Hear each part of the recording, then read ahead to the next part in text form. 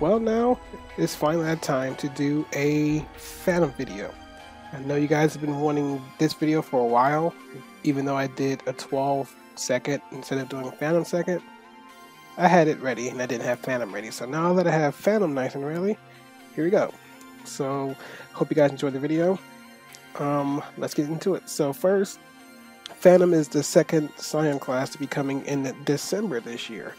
Again, I have no word of a 12.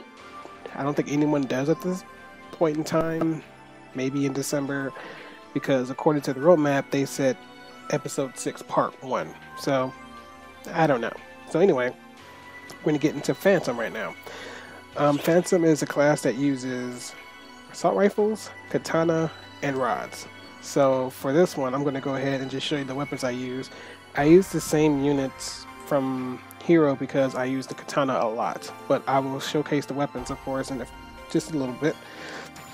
So just to show you my weapons here, got my rifle here, and then got my katana here, and then I have my rod here. Now, interesting enough for Phantom using rod, it's actually a good idea to use 2 rods. One just for using PAs, and then maybe one for using an element of your choice. You don't have to have a full palette like if you're using Force. You could just pick one element that you like the most and use it. So in this instance, I'm using ice, but looking for a second one. But that's okay. So now I'm going to go over real quick, just the units again from my Hero video. I'm using the same units because, like I said, I use katanas the most on my Phantom, even though I use all 3 of my weapons. So we'll go ahead and look at the skills. Now the skills have weird names, so I'm going to try my best to pronounce them. So we're going to head over here. Now, I told you they have weird names. So if I butcher any of these because they look really German, and I'm not really good at that.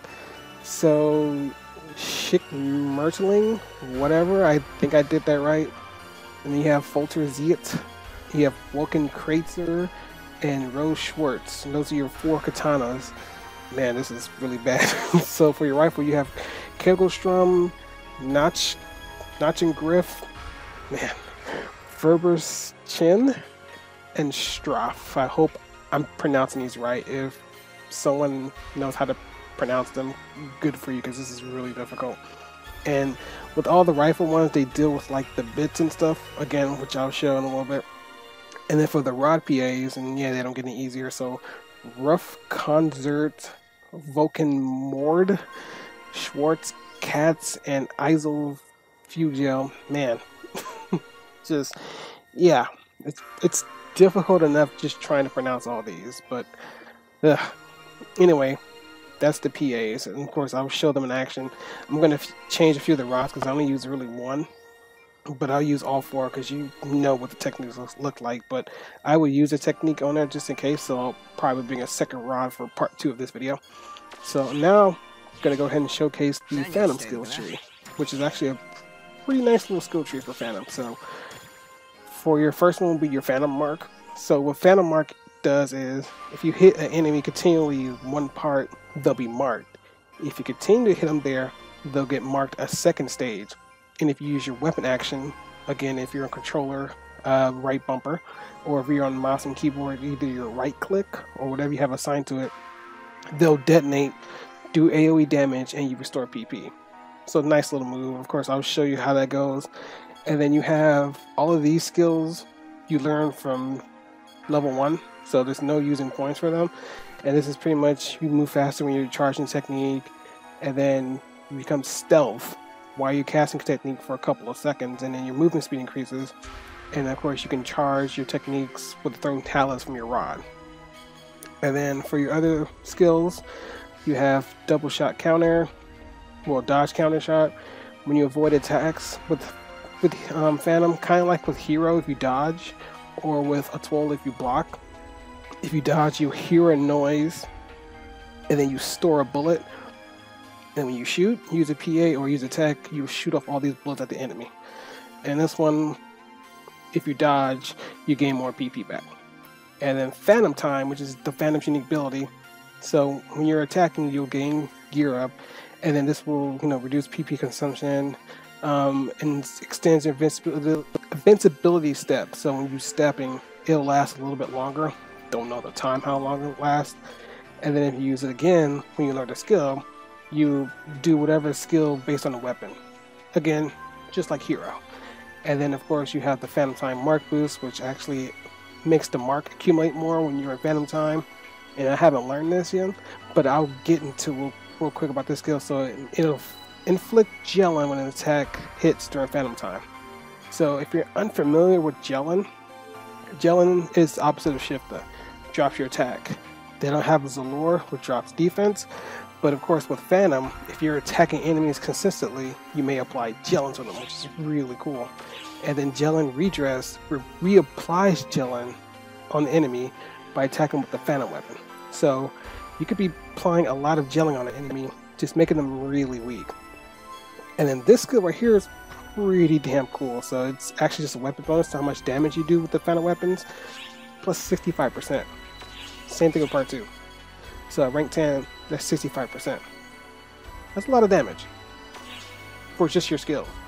And of course down here, your different ranges for getting your gauge for your marker, for close range, long range, and then a marker accumulation when you attack an enemy that either has a status ailment, weak bullet, or gelling. Or of course weak bullet in NA is called blight rounds. And then Lord of Thorn decreases marker accumulation rate but makes the detonation power harder, which I'm not using at the moment. And then you have Mark PP Drain, which actually recovers PP the more you have, the amount of markers you have. So pretty much apply more markers to the same enemy, gain more PP back. And then this is the same one except for healing HP, quick cut.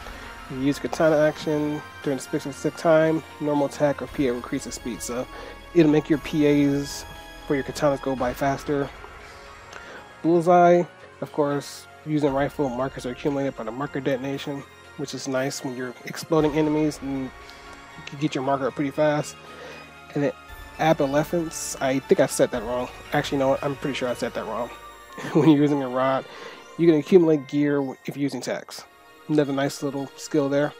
And then granted bonus damage to player and pet damage. So I guess if you wanted to sub Phantom with your summoner, yeah, there you go. Photon Stream. This is a nice skill if you have a lot of PP, because it'll actually increase the damage depending on your maximum PP. And as you can see, the conversion rate 5% with a max bonus of 10%. So it's a nice little bonus there. And then the critical stream is the same thing but with critical hits. Phantom PP restore, kind of like the Tekker's ability to naturally recover PP.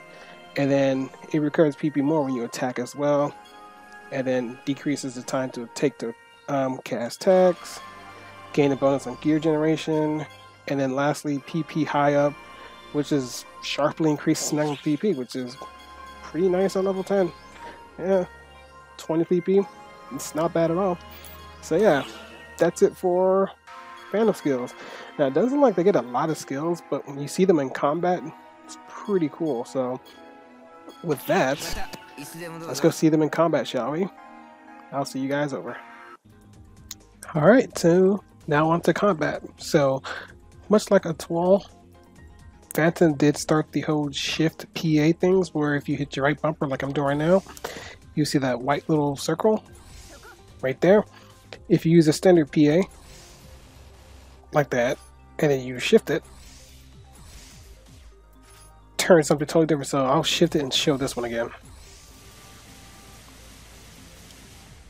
Alternatively, if you have this ring right here, which is the Phantom Step Shift, it'll actually go in place with the right bumper. All you have to do is do a Phantom Step. And then there you go. Also with this PA, you can tap and hold, and just hold this down, and then you get released for the rest of it. Of course, right bumper by itself is just your bits. And you have your other PA right here. And then if you shift it, you could run actually while you still have PP and then release for a double shot. Really handy as a movement type deal. And of course, you have, this is probably one of my favorite PAs. And of course, you shift. And that'll continuously shoot. And this one here, which you actually plant it on the enemy and it explodes. Or if you shift it, turns into a mine, which will just stay there until either expires by an enemy, or if you switch your weapons like to your katana. And there you go. So now for Phantom's regular hit, actually no, I forgot to do Rifle's regular hit. So Rifle standard shot, if you're used to Ranger, this is how Phantoms shoot. An interesting thing about Phantom's regular shooting is that it's AoE. So you can hit enemies either in a line or right next to them. So keep that in mind when you're engaging enemies. And of course with the katana,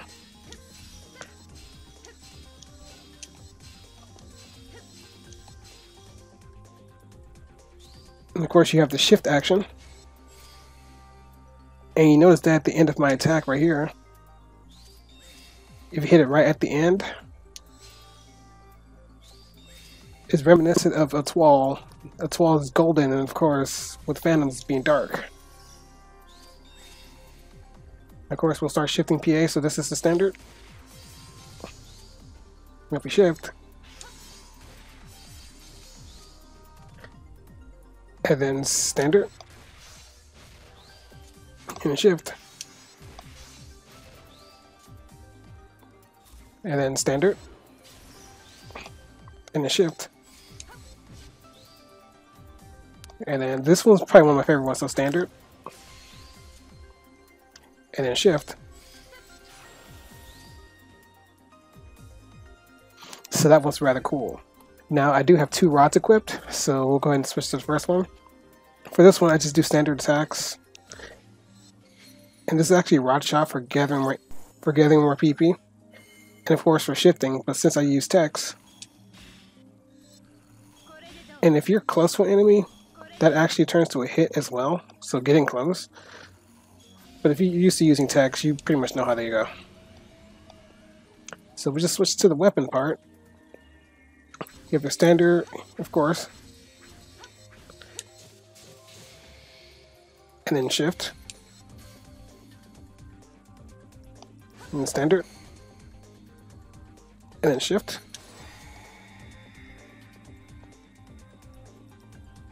There's a nice little lingering effect. And of course my PP is low. So standard, which actually is just a kind of a get away from an enemy.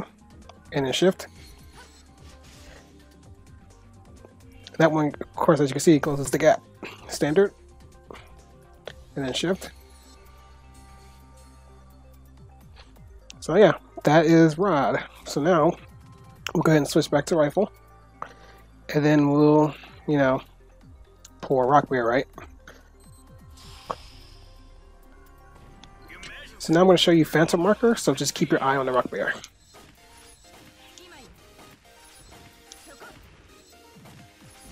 So as you can see, there's a marker that's gathered on them right now. And continual hits get you stage 2.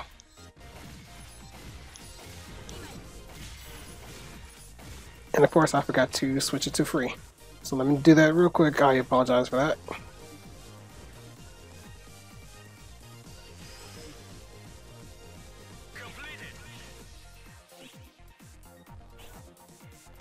Here we go. Alright, let's try it again.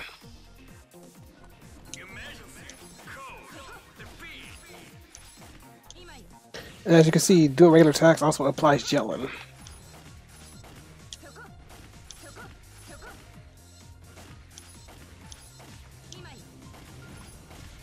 And just be wary, you can hit other body parts and it'll move the marker. But as you can see, the marker is getting bigger.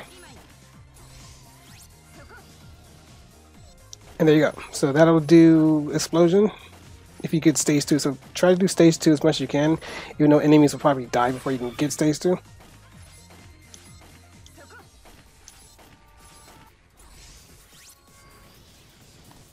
Okay, so now we're going with the PAs. So for the first one, you do have to be kind of close.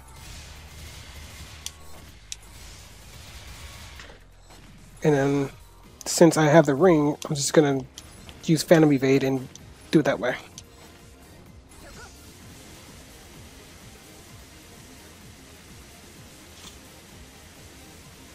See, this is very reminiscent of Heroes, TMGs.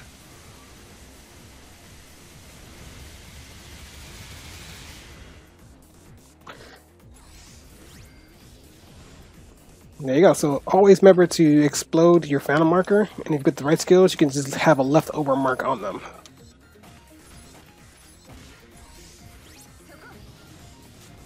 And it will switch up, so we use this one. And then we shift it. Of course, that's just a kind of a gap closer.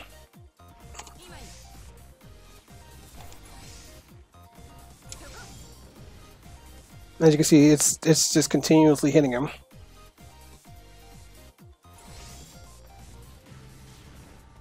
And see, he throws a bomb on them, and that'll keep hitting them as well. And the bits is just gonna keep shooting him.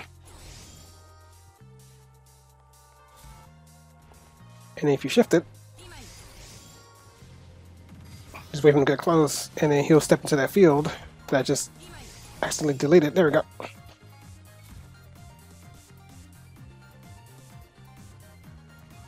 Okay, we're just gonna flip into it. But yeah, it'll just cause some damage. Not the best skill to use, but nice crowd control.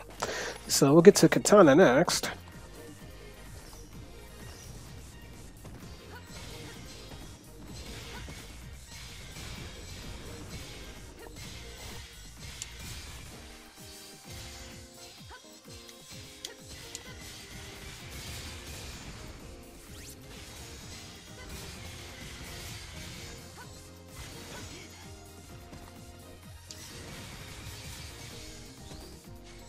Now don't forget you can shift and then use ring force.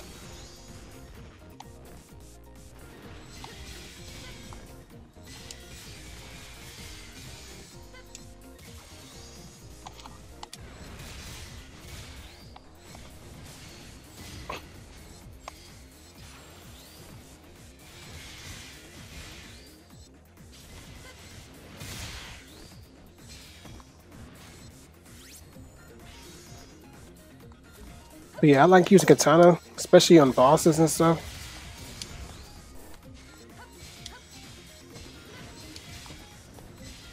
I also want to show you how it is when you counter. No matter what weapon you're using, you fire off bullets.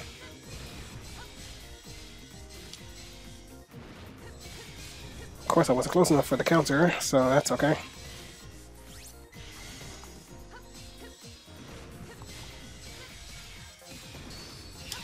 And see, there's the counter right there, so you can see their counter can do a lot of damage.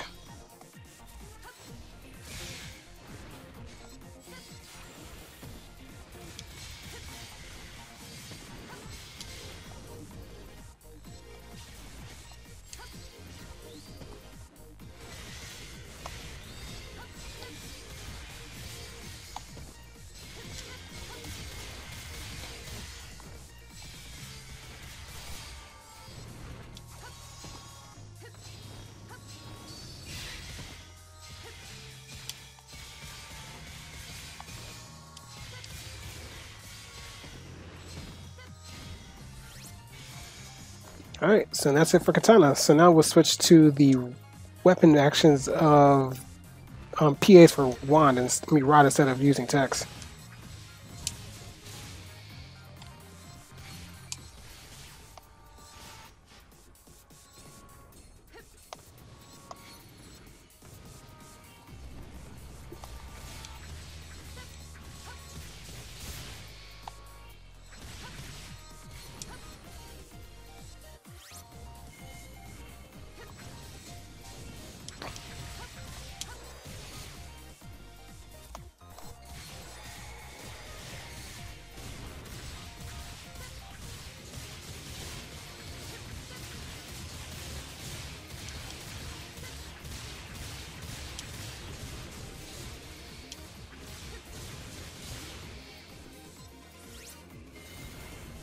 And there you go. So, yeah, rods is actually a really fun weapon if you use it, especially for crowd control situations.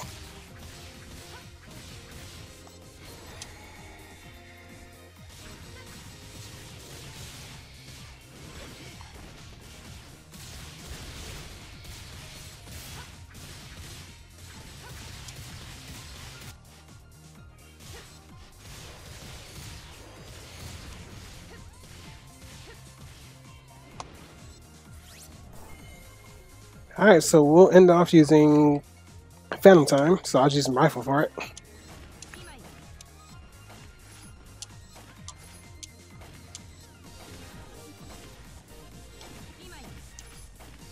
Go ahead, activate it. So it's very reminiscent of Hero Time, except you use way less PP. And of course, you finish it off.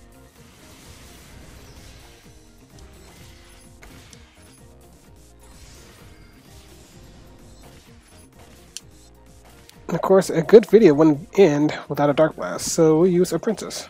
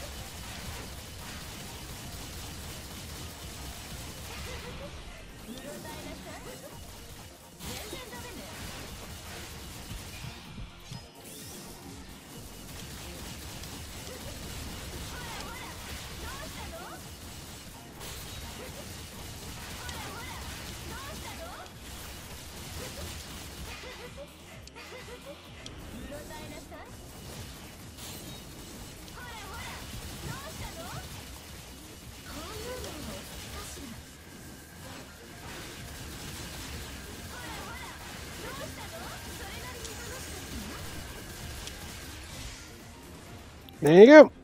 Hope you guys enjoyed the video for that one. If you have any questions about the Scion classes, successor classes, whatever ones you want to call them, leave the comments down below.